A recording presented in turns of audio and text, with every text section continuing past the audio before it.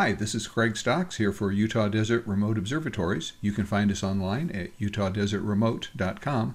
And today I want to talk about this image of Andromeda captured with LRGB+Ha data, and we'll process it in PixInsight and Photoshop, and we'll also apply continuum subtraction to the HA channel.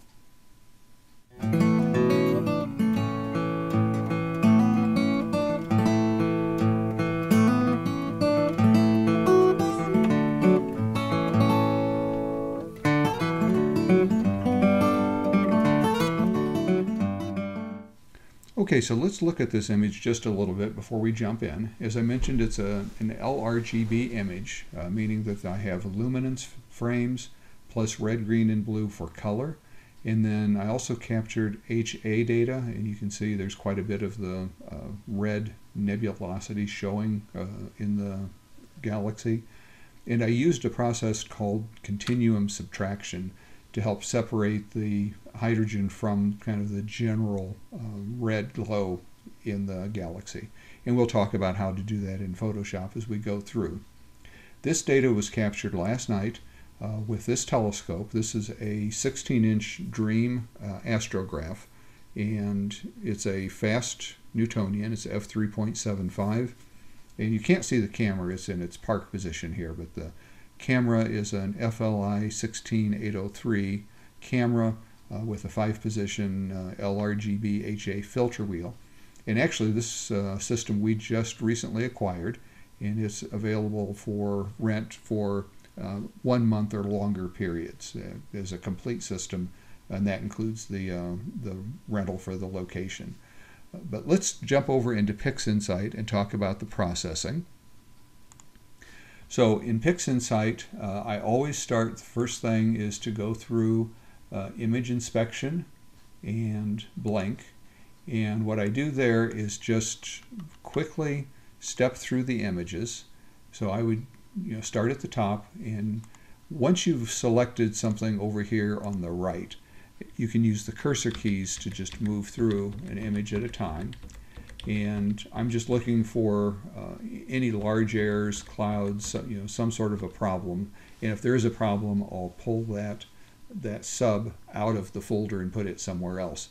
And I do that by using this move selected file to a new location. So if I wanted, for instance, to pull this one out, I would click on the move file to new location and move it to a separate folder called rejects. And then eventually I would delete everything in the rejects file. These all looked good. These are a combination of 5-minute subs for the LRGB and 10-minute subs for the HA, and that was all done unguided. So next we go into the WBPP script, and they just keep making this script better and better with each iteration. But it is it really makes the whole PixInsight process pretty painless. I've already got this configured. In fact, it's already been executed, but basically I like to load my light frames first. They're all here, and you can see PixInsight just automatically separates them out by filter and by time. And then the flats, darks, and biases I just keep in a library folder. So those, in fact, I load those just by loading an entire directory of calibration frames. On the calibration tab, I generally will set a pedestal of 300 and apply that to all light frames. And you'll notice that on the, I don't actually have a dark set for 600 seconds, but I do have 300 seconds. So to correct for that, I select the HA subs, and over here in the middle, I just click on Optimize Master Dark. If I don't, you'll see there's a little bit of a warning there. Click on Optimize Master Dark, and that's good to go. And the last thing I would mention, because this is a CCD camera, I have selected Linear Defect Correction. So once this is ready, and just for this is 2 hours and 15 minutes of data. Once this is all ready to go, I've got it configured for automatic registration, image selection, and it's going to save it in a folder where I have all of my PixInsight swap files. And that's a temporary folder as well. it'll go into a folder called Andromeda. Just click on Run, and it will take off and do its thing. When it's done, if you double click on the background, you can open the files to look at them. And here you can see I'm on my Drive D, PixInsight files, Andromeda. This is the master folder. And here are the various master lights. You may also find master flats or other masters in here, but in this case the master flats came from elsewhere. So this is just the master lights. So here's the L, or the red, L, green, blue, HA, luminance, and so forth. What I typically do is start with the red, green, and blue. And so I'll open those three and just go to continuum subtraction and just quickly drop each of the red, green, and blue into the corresponding channel in the channel combination tool. Execute that, and that will create a RGB image for us. And if we just throw a quick screen stretch on that, we can see that it looks fairly decent.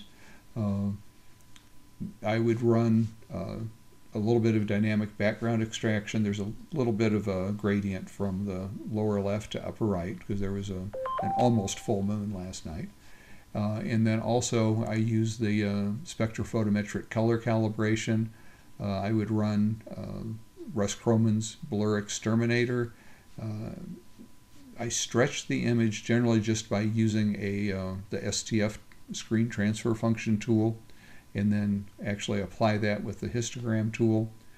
And then lastly apply Noise Exterminator and Star Exterminator, and that gives me this starless color image of the galaxy, and also a separate file of just the stars. And then I also will run the luminance and the HA through the same process. So here is the HA after subtracting the stars, and you can see there's very distinct HA regions, especially around the kind of the outside or the middle of the galaxy. The luminance is going to give us the most detail, so we're going to use this for the detail of the galaxy, and we'll use this for the color of the galaxy. And of course we'll use the stars for the stars. The last thing I do is go back and get just the red file and run it through the same process, and this creates a nonlinear starless version of just the red filter, and we're going to use this to do our continuum subtraction to basically subtract the general red from the specific HA red to get a more focused HA set of data. These are all saved as 16-bit TIFF files, and with that we'll jump back into Photoshop. And if you've watched my videos before, you know that I'll start by going to File, Scripts, Load Files into Stack, and that brings up this dialog box where you choose the files that you want to load into a stack. I'll choose Browse and just navigate to my folder where I saved the 16-bit TIFFs, and they're right here. So you just select all 5 of those, open, and then now that they're in the list, now I can say OK. Photoshop will go through and load each one of these files as a distinct layer, with each file being its own layer. So the first thing we need to do is just some general housekeeping, and you never know for sure what order the files are going to come in. In this case, the RGB image is on top. So the basic housekeeping is I want to put that in its own group, and I use the keyboard shortcut Control-G on Windows or Command-G on a Mac, and then rename the group.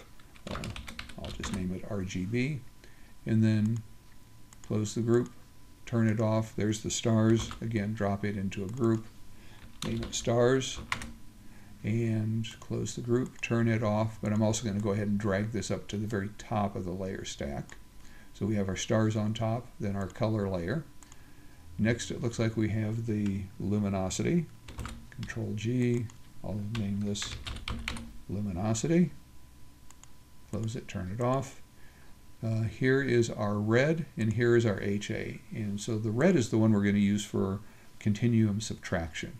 So I'll select both of those and Control G to put those into a group and label it HA.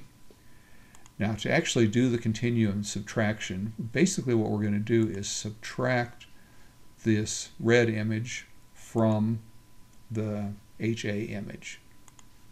And we do that by using a blending mode. The box that says normal, when you open that up, you'll see that we have all these different blending modes to choose from. And the one we want is subtract. And you'll notice as soon as we choose subtract, most of that image disappears, except for you can kind of faintly see the those hydrogen nebulae within the galaxy.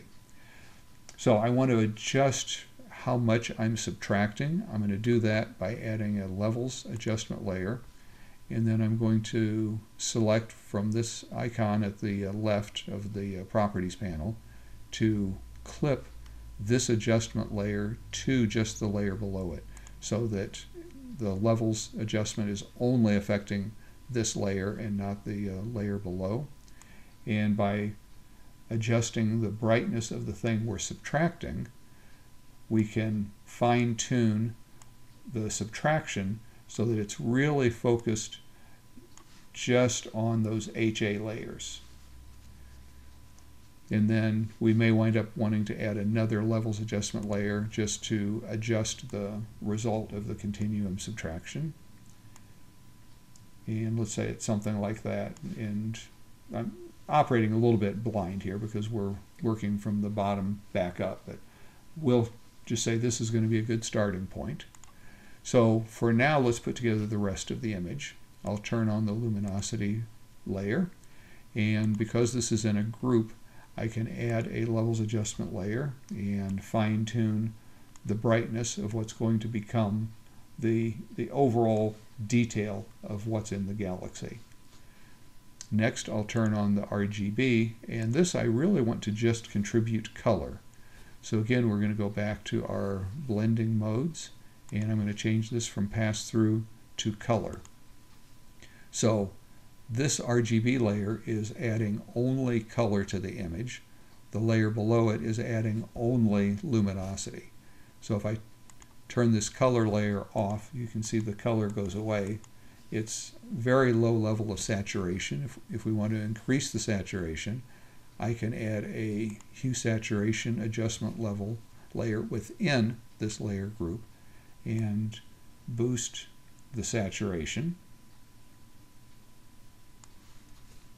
So there it is without color, and there it is with the additional color.